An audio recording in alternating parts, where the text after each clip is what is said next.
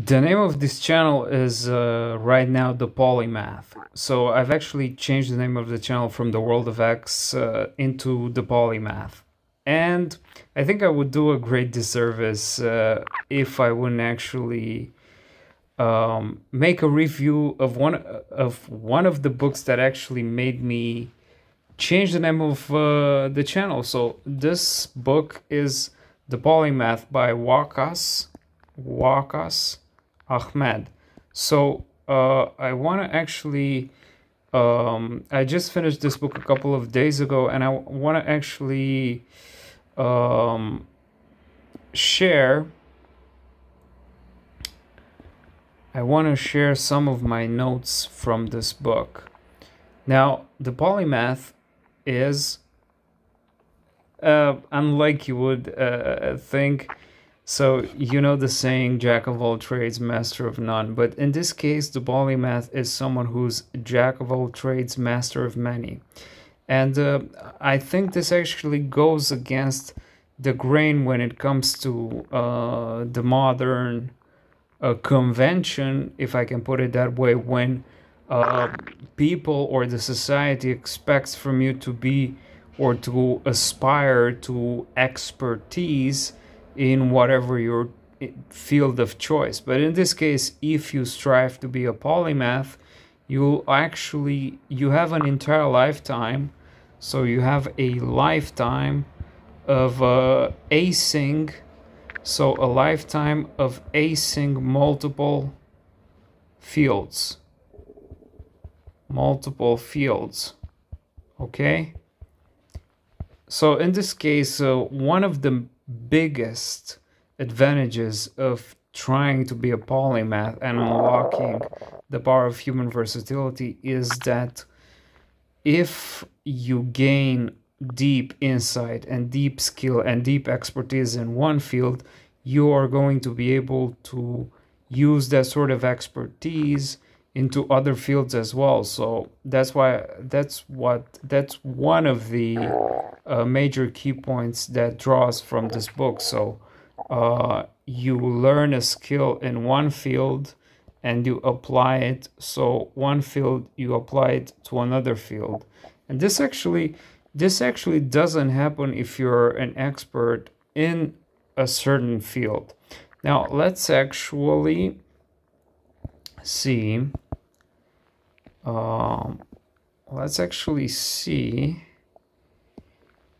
My notebook, and I'm actually going to, so these are all the highlights from the book, and I'm actually going to post them somewhere in the description of this video. So we are 3 minutes in, and I'm going to try to keep this less than 10 minutes.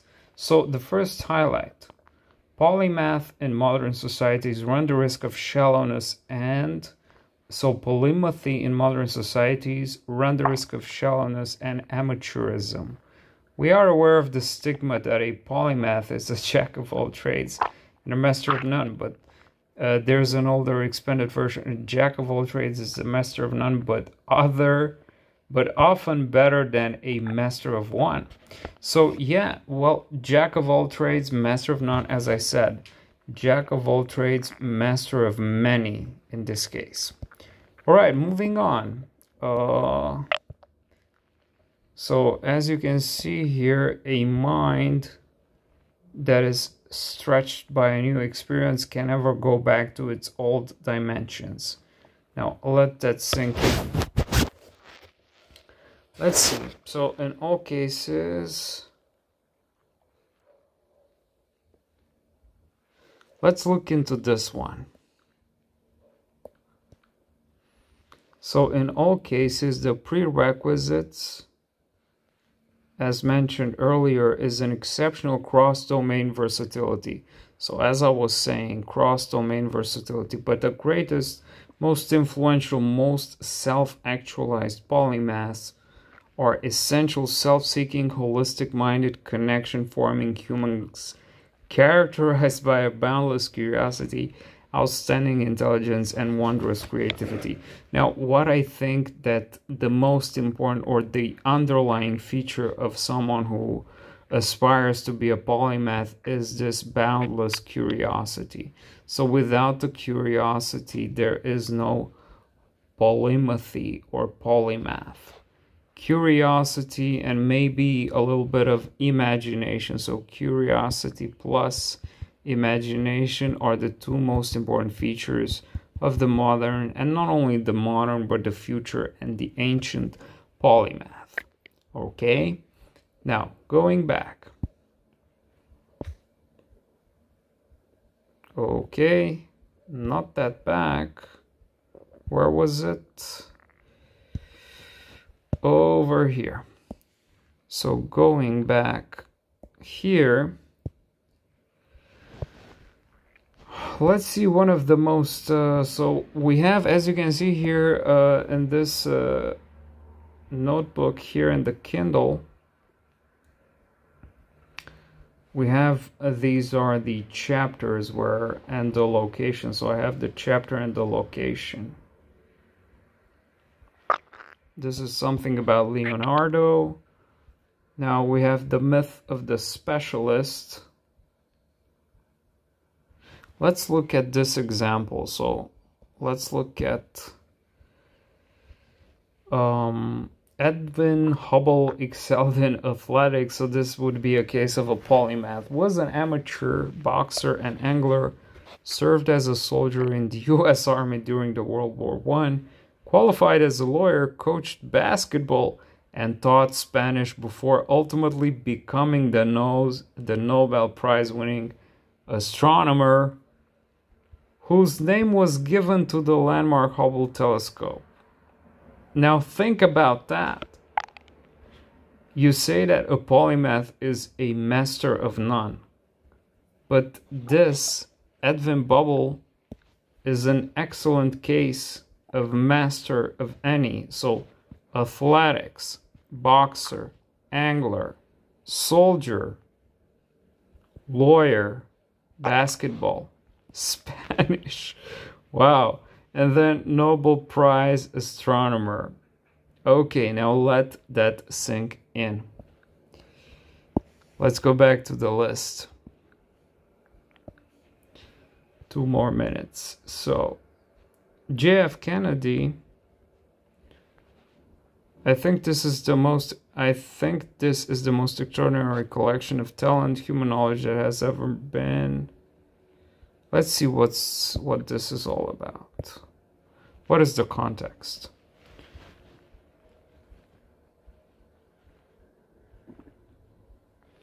Okay, so much so that at a dinner hosting various Nobel laureates at the White House, J.F. Kennedy famously joked, "I think this is the most extraordinary collection of talent, human knowledge that has ever been gathered together in the White House, with the possible exception of when Thomas Jefferson dined alone."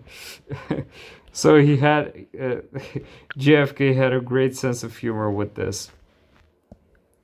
Okay, let's go back to my notebooks.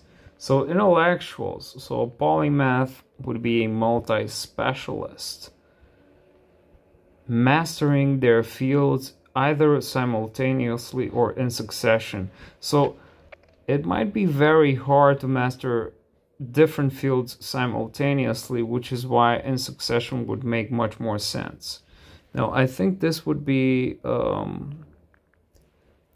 description of polymaths. Discoverers, producers, disseminators of knowledge. Work, study, reflect, speculate, or ask and answer questions. Let's move on.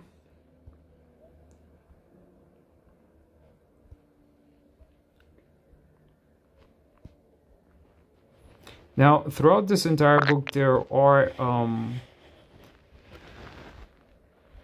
a whole host of examples of people throughout history that have been recognized as polymaths.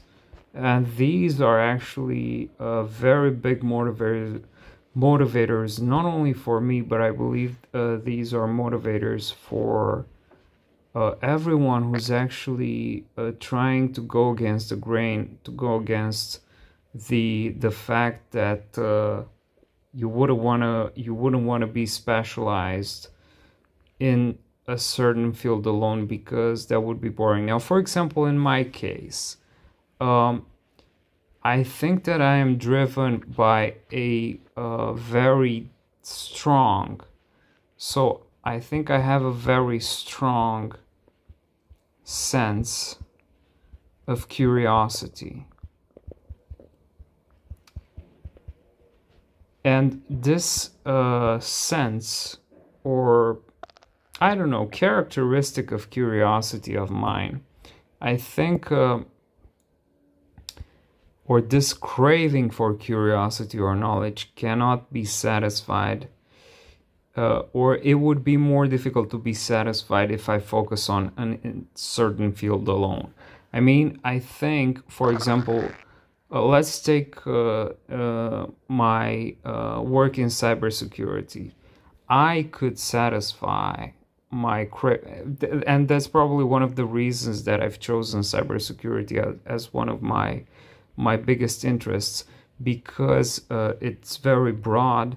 You can adopt a very large perspective, and in cybersecurity alone, you can develop expertise in multiple subfields of cybersecurity, and all of these are driven by curiosity. But taking a step back and looking from a higher perspective, I think curiosity, in my case, is what cannot be satisfied by trying to focus on a certain field alone. So there are times when my work in cybersecurity gets not necessarily boring, but a little bit sort of like frustrating.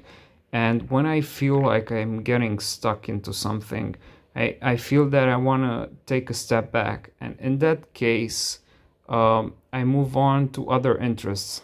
And another interest, deep interest of mine, is machine learning, and I've done a lot of work in machine learning. I've also written a couple of books a few years back, so I'm interested in researching human physiology, if I could put it simply. I'm also doing stuff when it comes to development, coding, Python developing. So this actually pivoting between fields, in my case, is what keeps my curiosity stimulated. Because otherwise, if I would be focusing on only one field at a time for indefinitely, I don't think I would be satisfied. So in this case, now the price in this case, I would say that, and I'm actually completely fine with this, I don't want to be the greatest.